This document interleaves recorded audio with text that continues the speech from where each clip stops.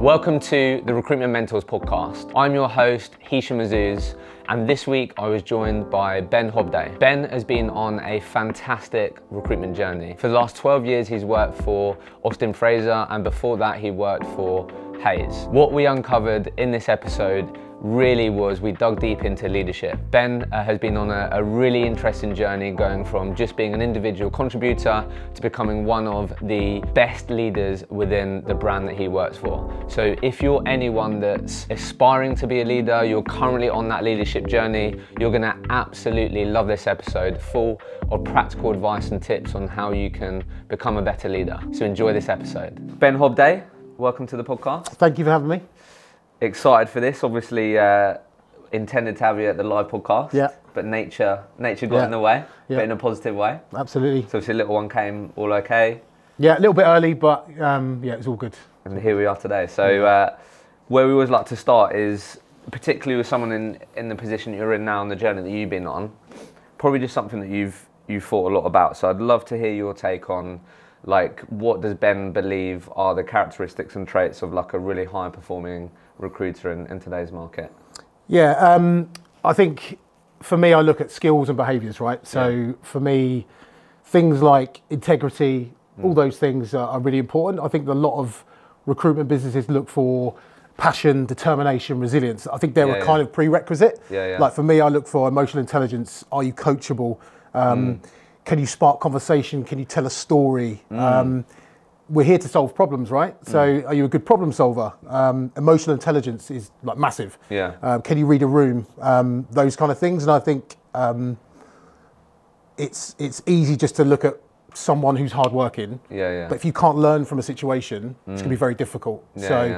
Typically they're the things, like coachability for me is massive. Can you learn? So when can you, on the coachability thing, I love that.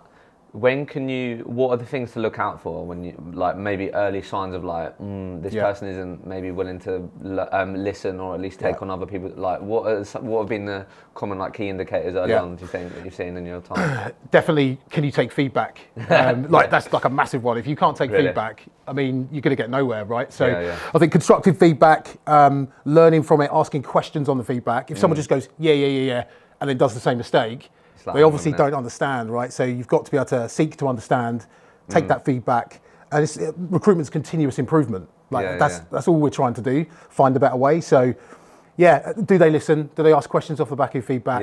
And how they react to it? Do you think you can make someone more coachable? Definitely, because I think I'm an example of really? 100%. I was quite hell bent on working really, really hard and just working harder than everyone else when I first joined. It wasn't that I wasn't coachable, it's I probably didn't listen enough.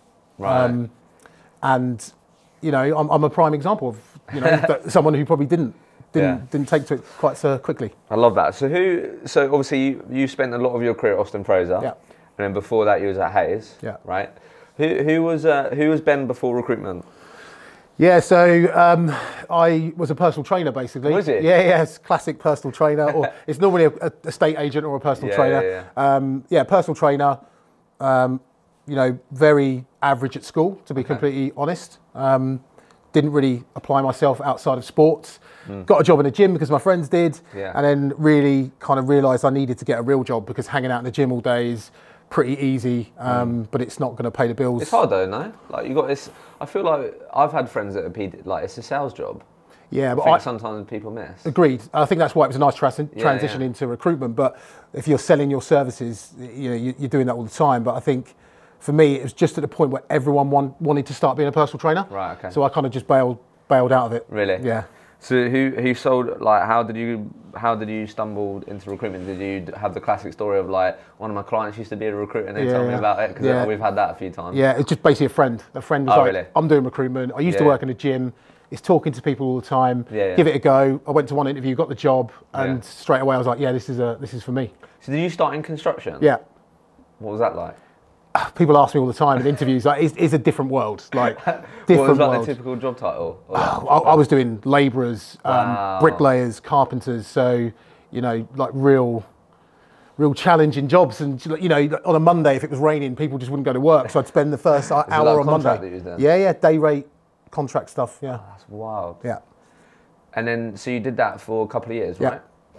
So I guess just on this, on the early part of your career, I guess what I always like to ask this point, just curious, like what do you think a career in recruitment has given you that maybe you least expected? Good question. I think for me, the opportunity to do something that I really enjoy, that has given me all of the opportunities in my life outside of work. Like, I think it's very rare. I look at some of my friends, they haven't had the opportunities to move forward in their career or potentially in the outside of work. And I think for me, I've had the opportunity through recruitment to do all of that and do a job that I actually really love, right? Which is rare.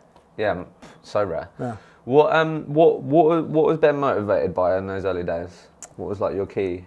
Competition, probably. Really? Like money and competition. You know, I'm a competitive bloke, right? And I wanted to make money, and I think those two, when I first started, that competition of, when I left construction, I was quite good. Yeah. And then I came to Austin Fraser and I was terrible. Really? You know, the standard was just up here. Yeah. And I joined and I was like rock bottom. I was the worst in the office, comfortably. And I think that competition of proving that you can do it, like got me through. Really got you through. Yeah. So when you went to Austin Fraser, how long have you been at AF now? 12 years. Nice. So I guess, like, obviously went from construction, and I'm assuming, I think when I saw on your LinkedIn, was it like infrastructure you started on, something like that? Yeah, infrastructure. So I'm assuming that there was a different skill set needed. Was it entirely different? Yeah, huge. I mean, people say, oh, it was okay, you were in recruitment before. I had to literally forget everything because really? I was used to walking onto a building site and making friends with the site manager. Yeah. You know, buying them donuts, taking them for a beer, like all the stereotypical things that you would associate, and then you move into you know, where you're calling infrastructure managers and they don't want to talk to you and you can't use your presence and your body language and things like that. Was it contract that you went into again? Contract. Okay. Yeah. Have you always typically? Always, yeah. No, okay. So I guess just on that journey really quickly, and obviously a lot of people will be joining, and I get this quite a lot, so a lot of people be joining the recruitment industry right now who like are building their expertise. Yeah. Like, from everything that you've learned right now, and I'm sure you help your guys and girls with this now, but like, what's your advice for people that are early on in their career, that obviously it will come with experience, with like their expertise and what they know about the market and stuff, but what would your advice be for someone that's like, I have the right mindset, I want to learn, what else can I be doing besides speaking to candidates, clients, to build up my market expertise? Like, what comes up for you on that? For me, like when you join recruitment, I think one of the things, I suppose the bar to entry is quite low, right? So a lot of people get into it. I think you have to be prepared to be shot at, right? That's the way I summarize it. Okay. You have to be able to ask the difficult questions, approach situations. And I think if you're the kind of person that wants to be shot at and you're happy to put yourself out there, I think that's, people can talk themselves out of doing things. Okay. So that's like number one piece of advice. So what you mean by that is be willing to ask the stupid question, be willing to maybe look a bit silly, but just putting yourself out there where, I get what you mean. There's loads of opportunities where you go, I won't make that call, I won't ask that, I won't call back. Got you. And you know, putting yourself out there to ring that manager again and have that conversation, it's easy to not do it, right? And I think, I generally believe the people that are willing to be shot at all the time are the people that make it in recruitment quite often, because they're like, cool, I can dust myself off, go again, learn from it. But the people that put it off, you're always going to struggle. And I think hanging around with people that are better than you have to do that. So you can take bits from each and every one and learn. So what was that process like of like you was the bottom of the pack, you had to unlearn things, like there'll be people listening that probably are going through that right now. I don't know, how did you get through that? Yeah. Great support from the people that were managing me, and understanding that it was going to be difficult. Brutal honesty, encouragement, inspiration, self-reflection. You know, like you have to. You know, I'm a big believer in like self-talk. I talk to myself all the time. Really? Yeah, like whether I'm playing sports or you know, my internal kind of dialogue. Self-belief, I think is really important. Where's that come from? Yeah. I don't know. I've always been the same. Really? I just back myself in most situations, right? Whether that's a good thing or not, but I think, you know, unless you try, you'll never know. And I'd always be the guy who wants to try. Okay. So let's just break this down a bit then. So obviously 12 years at Austin Fraser. Yeah. So obviously you started an infrastructure piece, as you were saying. Like, how long was it until like you then started taking up some managing responsibilities and things like that? Just give us a bit of a timeline. Yeah, it's probably about 2.5 years before I found my feet. I was, contributing well, and I was a good member of the contract team. And I think quite quickly I wanted to lead people. That was, typically I'm, sports, I like leadership, captain the football teams. I kind of naturally gravitate to that. So 2.5 years, I'd say. Okay. So just quickly then, before we go into the leadership piece, which I'm really keen to sort of go into detail with you, from your perspective now, from all of the people that you helped, supported, continue to work with now, what do you think a like really good contract recruiter has to master and why? Good question. Again, being prepared to be shot at. Contract is hard. Yeah. Anyone who says it's not, it's hard. You have to put yourself out there over and over again, because not every business recruits contractors. Perm's relatively simple. Every company recruits perm. Contract is that self-belief that you may have to get in the trenches for 12 months before you actually see any results. Okay. And we talk about that all the time. So I think getting to grips with that, I think, being shot at, hanging around with people that can get you through the first period, being around people to learn from is really important for me.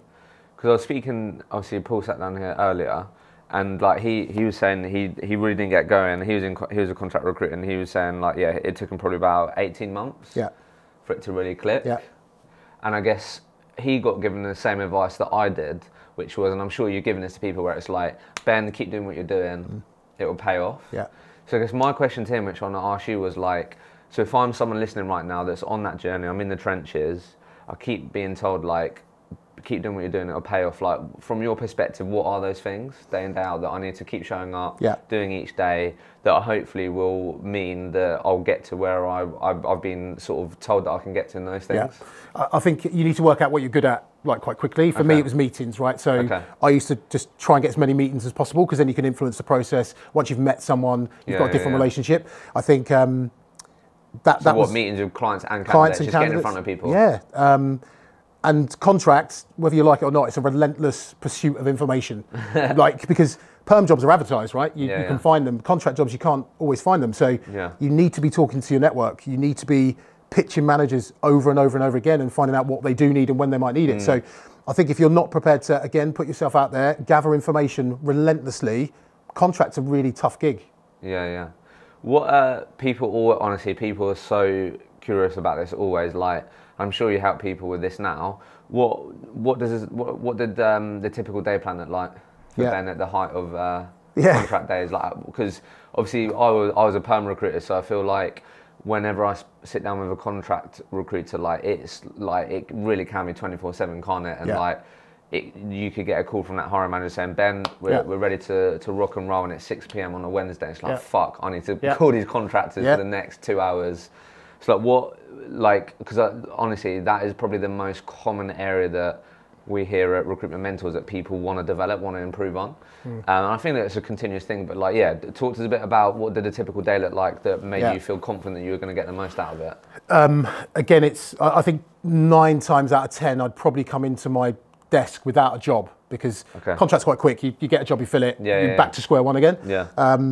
So I think for me, it's, again, information. Like, if I don't have the jobs, very simply, who has the contract jobs? So I wasn't regimented in terms of like, I'm gonna do this and do that. So I'd just be speaking to my network wherever they interviewed. I'll be trying to find out who's hiring, and all I'm doing is just trying to find out who's got the contract jobs, and I'm going to try and find a way to get in there. And it's just a relentless continuation. It's not particularly glamorous. And there is no substitute for picking the phone up on contract and having conversations with people. What did you do? Because I feel like the same for, like, if you're a perm recruiter, contract recruiter, but just on this topic of, like, it really can be 24/7. Like, what did you do to make sure you didn't burn yourself out?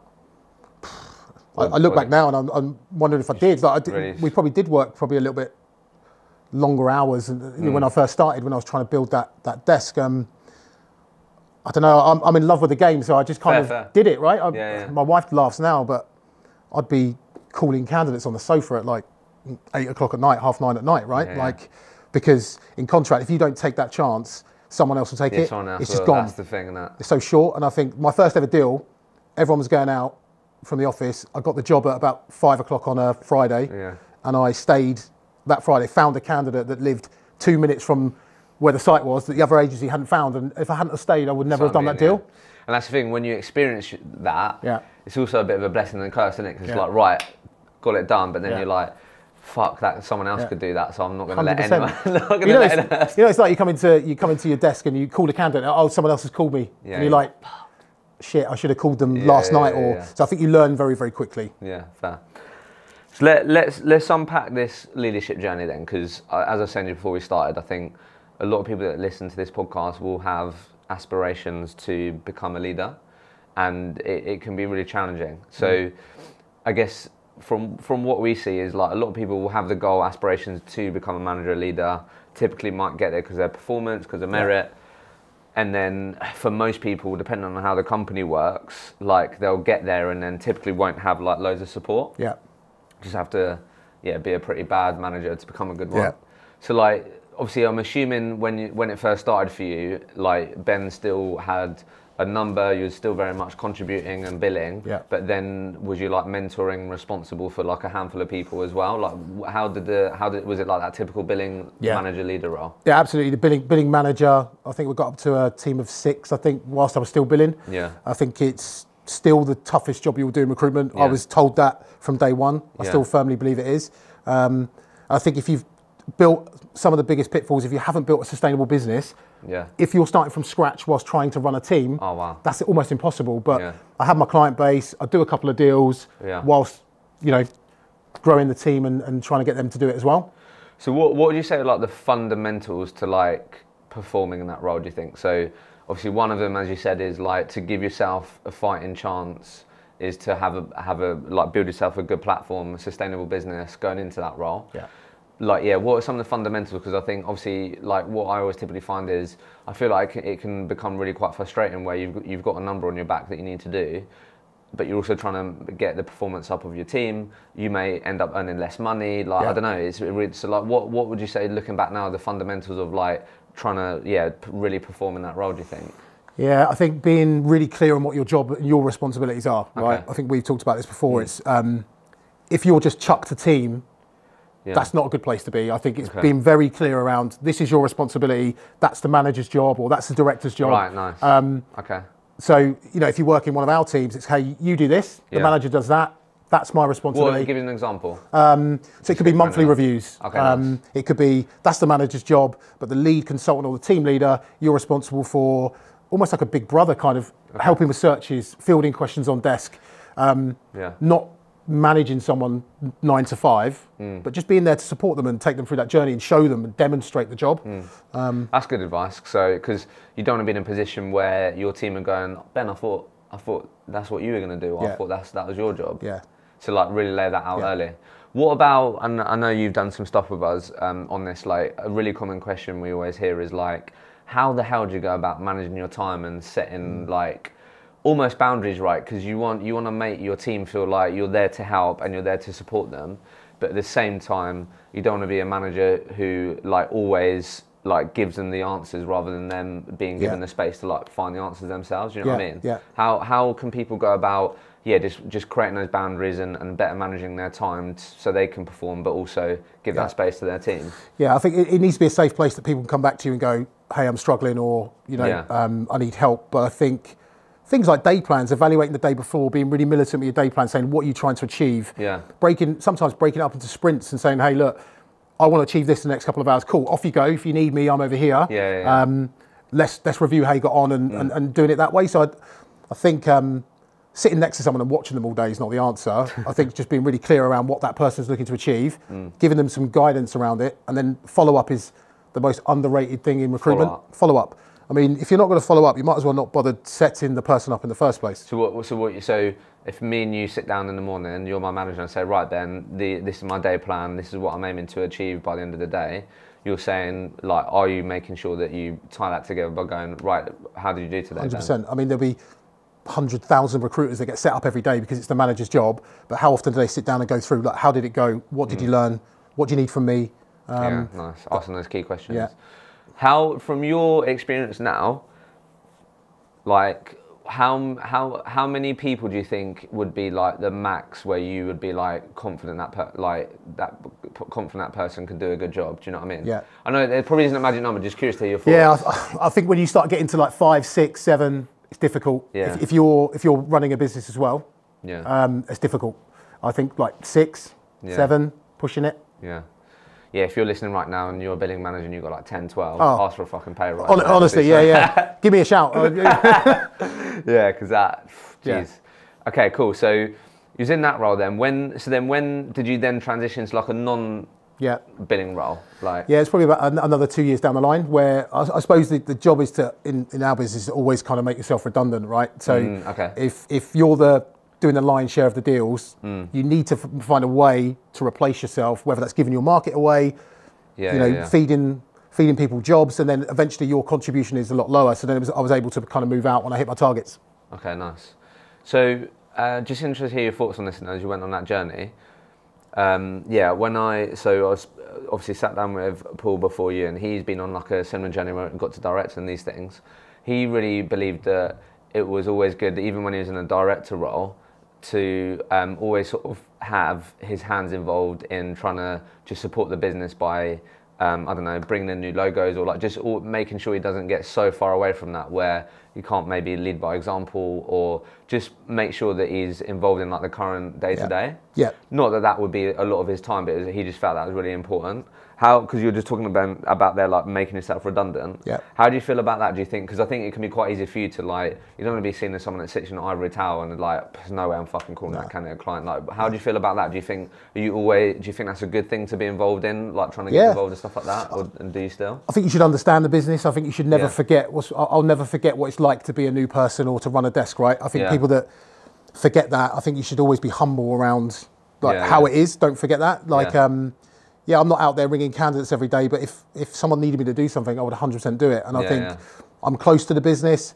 The difficulty when you move out is actually you don't want to be you can't tread on people's toes. You can't. Yeah, that's true. I'm sat on a desk minding my own business. Someone says something, I want to answer the question, but it's not my job. It's the manager's job, and otherwise I'm just undermining the manager. So actually, that was a big thing that I had to learn, was to keep my mouth shut and let other people like tell and coach, because I'll be like, I saw that, you can't do that.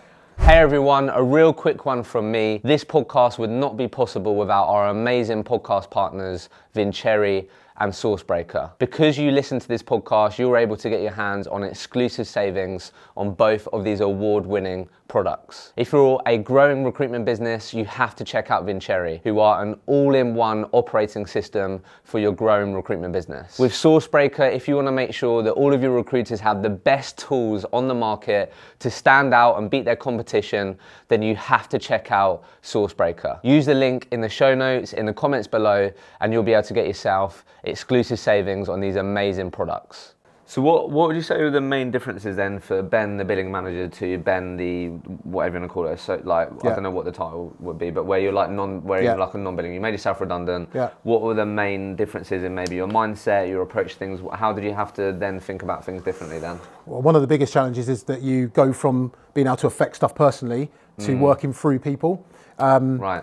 And one of the things you have to get your head around is, if people did stuff, then I wouldn't have a job, right? So you can't let that frustration creep in, and you have to accept it. And accept the fact that people don't care as much as you do. Not intentionally, but they just don't. And I think when I went on that journey, I understood it, I could then be more effective. But I think when you go hands off, I remember the first couple of weeks, you sat there and you're like, what am I going to do? What are you gonna do, yeah. Like you're sitting there and you're like clicking, like, how do I affect things without getting involved in everyone's business?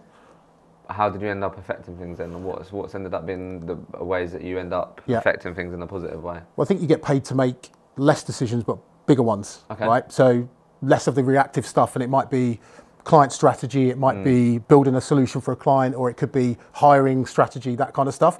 So you go from making loads of small decisions every day to very few, but the impact is massive. Sure, got you. That's interesting. So in terms of like some of the things that I always like, how important is self-development been to you? At the start, not so much. Yeah. Because I was just hell bent on being a good recruiter. Yeah. but it's huge now. Like it's the number one thing that I'm interested in. Really? Yeah.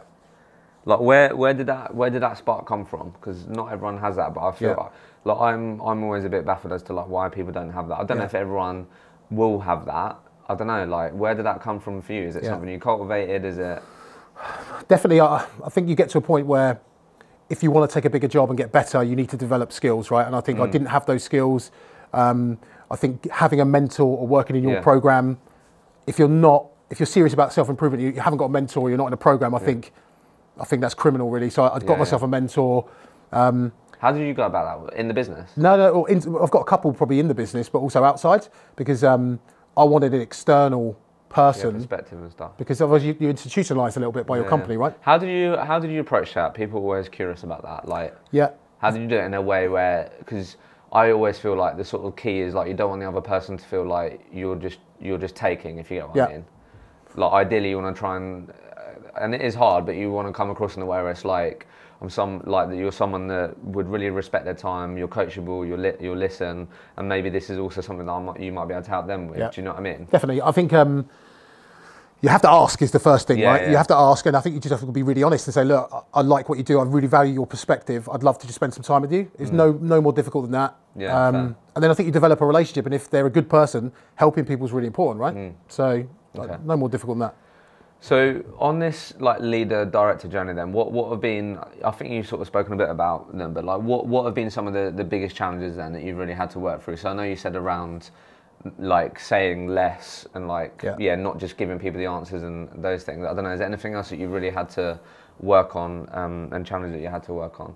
Yeah, like I suppose my skills and how I influence people is definitely something. Because you're trying to take a group of people from A to B, and I think making sure everyone feels it's fair, they understand it, it's inspirational.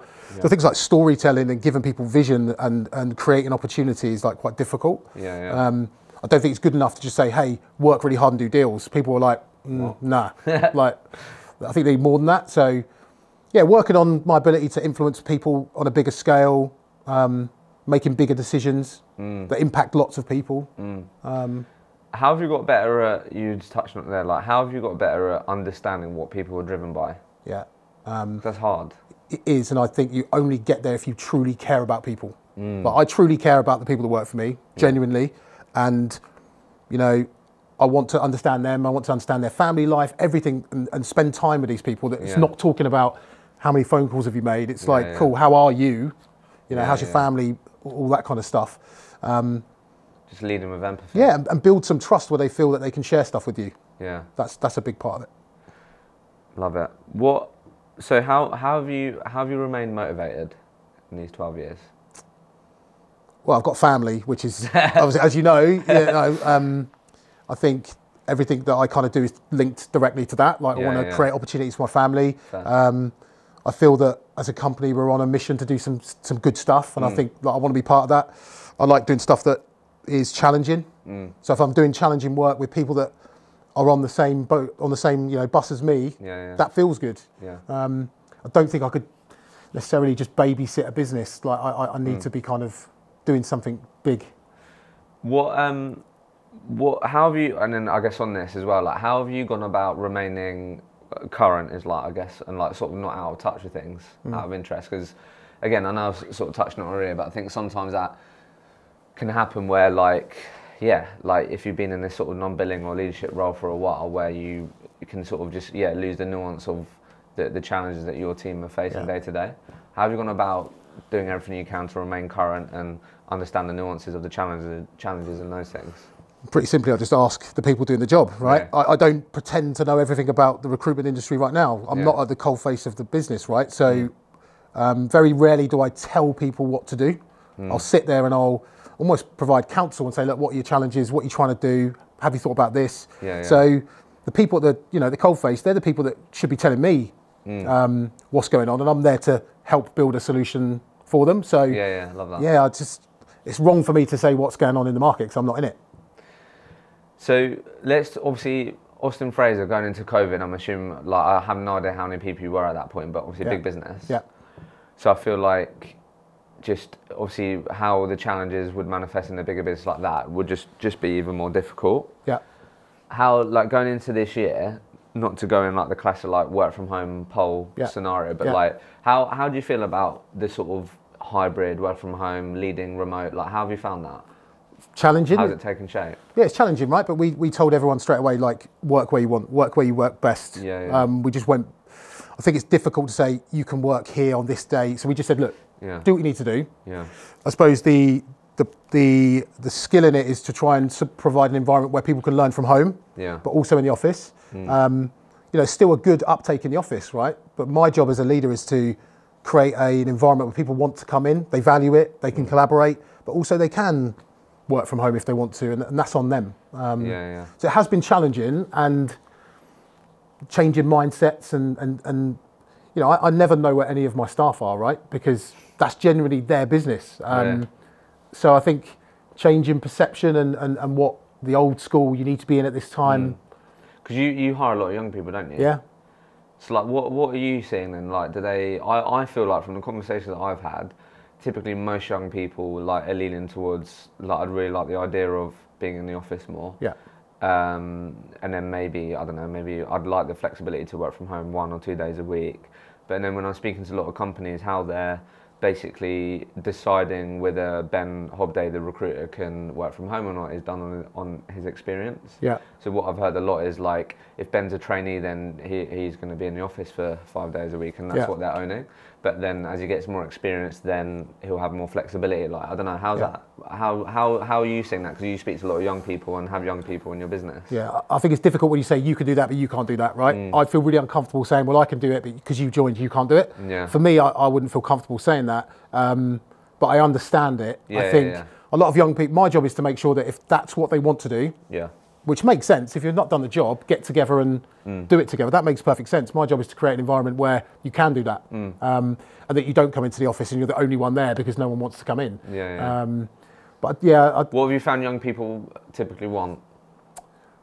Not to paint everyone on the same brush, but what have you typically seen? Like, I think they want to feel part of something. I think you know, the people that we're hiring, they want to come into the office, they want to learn, they want to see it. Because a lot of time, it's blind faith in recruitment a lot of time, because you're doing something because someone's telling you to do it. But until you see it happen, sometimes you go, oh, I get it now. So I think they want to be able to go to the gym at lunchtime, come in at 11 because they've got something to do. I think they want the flexibility, but they definitely want to be together. So I'm all for make the decisions that suit you, right? I think it's a social piece as well. If you think of who your friends are today, and how many of them maybe you work through work and stuff like that. Do you know what I mean? I think like that, a big part of the whole being young and working in London and stuff is making those connections. Maybe not through a screen. Do you know what I mean? Just curious, and then I wanna speak to you about because I think from what I've seen, Austin Fraser doing a lot of good things, but I know you sit on the diversity and inclusion board or faculty in the business. But just curious, like, what do you, from your lens, like, what do you think Austin Fraser done really well that have enabled it to scale in the sense of like in the UK, different places? I don't know, what comes to mind for you, which you, because not a lot of recruitment companies will get to where Austin Fraser got to, and you've been there for a long time. I think, you know, if you look at the founders, they're pretty inspirational people, starting in a garage. You know, I think people buy into that, and I think the continual drive to be better, do more is really inspirational, and people naturally follow it. Creating opportunity for like people like me who came in with no experience and now I run a function. We're still trying to do that with the people that we hire now. We don't often come and hire external people in. We're trying to promote that, give people opportunity, and the reason I'm still here is literally I love it, and the opportunity is endless. And I think if you give that people and you inspire them, I think people stick around. Because that's what I definitely noticed. Is like, I don't know what the average tenure is at Austin Fraser, but if you were to like go online, I feel like there's a good cluster of people that have been there for a while. So like, how do you? I think one of the biggest challenges this year for recruitment companies is going to be attracting, but also retaining their people. So like, how do you feel about retention of recruiters? Like, because I'm sure this is something that is top of mind and you think about. Yeah, I think if you lead with empathy and you generally care about people, you can get in front of maybe some of the problems. If you don't care about people, you don't give a shit about them personally and they're having a rough time, they may leave, right? Now, we're not perfect, but I think if you generally care about people, you inspire them, you give them an opportunity that they can continually grow and learn. Because I think, look, you can get a job anywhere in London doing recruitment. Yeah. How you do it, who you do it with, what you're marching towards, these are really important things. If you're smart, right? So I think as long as you give people that, you're halfway there. Would you say, out of those things you said, who you're doing it with, where you're marching to, I don't know, any of those do you think are like really important over the others out of interest? Definitely thinking, knowing where you're going. Yeah. What is your part to play in the bigger picture? Yeah. Is really important. But I think doing a job that you love with people that also share same values, beliefs, behaviours, that's really important. I think if you're not comfortable there, you don't buy into the company, it's going to be a very difficult job to stick around. So talk to me about the D&I piece then.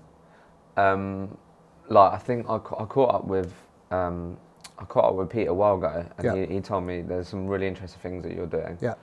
Around when people apply, there's things that like you can't see, and like a lot of things are not. I don't know. There's loads of different things, but like where like what's going on in like when in those conversations at the moment on, I don't know what you call it. Is it like a sort of faculty or like a board? Charter. Sorry. Yeah. So what have been like the main topic of conversations, and what is top of mind for all of you at the moment when it comes to D&I? Yeah, I suppose as a company that wants to grow, diversity and inclusion is paramount. Like diversity of thought, diversity of mind. Yeah.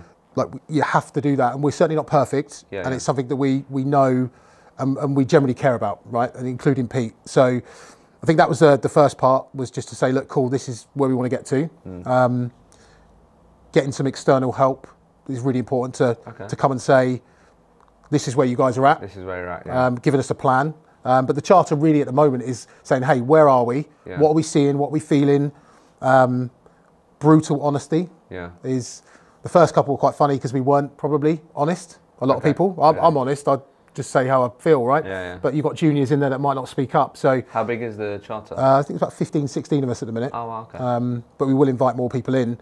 But I think having those honest conversations about as a business, if you're going to pretend it's all rosy, probably not going to get anywhere. So, has it helped having like a dedicated group of people like driving, like I don't know, driving a conversation, or that I'm assuming like that, like that charter's accountable and responsible for driving initiatives, gathering how people feel about things across the wider business. Has that helped having people there? Because I think it's a great idea, right? Regardless of how small you are as a company, there might be one or two people, even if it starts there, that are like really passionate about it, that no doubt other people in the company would deem it important, but like there's probably going to be people in your business that are going to be better at driving it. You know what I mean? So has it helped having like that group of people? Definitely, and hopefully it inspire other people to get involved, right? And I think if it's not important to you, you're going to have a hard time at our business, because if you want to scale to where we want to get to, unless this is in the forefront of what you're trying to do, I don't think you can do it. So hopefully it'll inspire people, it gets the conversations going. It's just a good place to start, Yeah. So what have been some of the like initiatives that maybe have gone well so far? Like what's been going on? Really, we're at the point where we're just finding out brutally where we are. Okay. And then we had one yesterday actually where we were talking about experiences, sharing experiences. We've got a follow-up to that. Pete and I have been speaking to external providers around coming in to help us. Yeah. Because I really value that external kind of piece. What is it you're looking for help with out of interest? A plan, like, someone, I think it makes sense to work with someone who's done this before and can give us a real honest opinion of where we are as a company. Yeah. We have anonymised CVs, and we're trying to make sure that that's fair, but that's a tiny part. If someone comes in and doesn't feel included, or they're not seeing a representation of themselves, that's a problem. So I think having a plan so that everyone's on board is where we need to be. What's like the typical advice you give when like someone, it is important to them, they're curious about it, they want to understand more, but I think in today's society a lot of people are worried about saying the wrong thing, doing the wrong thing. Like obviously a lot of it starts with self-education. Yeah. So like what's your typical advice for a recruiter listening to this that's like, you know what, it's coming up more and more in my daily conversations. Personally, I'm actually curious about it, it's important to me, But yeah, like where do I even start? Yeah, you hit the nail on the head. We talked about it yesterday in the group. It's like educating yourself. Yeah. It's hard work to inspire change or understand it, and you've got to do it. It's about action, and I think we're all taking that. We're all doing little things ourselves to try and educate ourselves, and I think that's the first part. And learning to, hopefully you're in a company where you can speak up or talk to someone. But yeah, educating yourself is the beginning part for me. Nice. So as we come to the end then, obviously you've been in the game for a while. Yeah. Like what are some of the trends that you're seeing in the recruitment industry? So I know I've mentioned them a few times, but for example, Paul's in the journey of selling these embedded talent solutions, which seems like they've popped up quite a lot. I don't know if you're doing any of that at AF. So what are some of the trends that you're seeing that you're quite interested in, or that you think are going to be more prominent as we go over the next couple of years? Yeah, well, I think the perm market is flying. Everyone knows that. Yeah. So I think being agile enough, like we've done an embedded model, like we've got that. What's been the learnings on that, out of interest? Because it sounds great. Yeah. But it's from the conversations I've had, it can be really difficult. Yeah, commercially it's challenging, like how you package it up, what you're accountable for, how it works. I think it's quite challenging. I think all these things are about building value. Like retainers are being sold left, right and centre, right? And there's great stories and bad stories about people not delivering on them. So I think being agile enough to find the right solution for that client. And I think we should be selling contract solutions even harder, because the war for talent is raging. We should be selling contract solutions even harder now. Okay. So you've got different. I get evolution in like services. What else are you thinking about or looking at that you're curious about? Top of mind. The top of my mind is hiring good people, right? That's top of mind. But I think making sure that our consultants are embedded in the parts of the market that we need them to be. So we've been really specific around the parts of the market they're responsible for, and the kind of service they will deliver to that portion of the market. Which has led to some really great results, right? Okay then, so on that topic, as you said, around really dedicated to hiring great people, like a lot of people will be thinking about, I think that would be easily in the top 3 challenges. If it's not how we're going to go about attracting the candidates that we know our clients need, it's going to be how can we be attracting talent internally. From the conversation that I'm having, companies are having little or no success getting experienced recruiters through the door, because I think if you're half decent right now, you should be making some good money. So the sort of why behind your move, you've got to really believe as a leader and manager.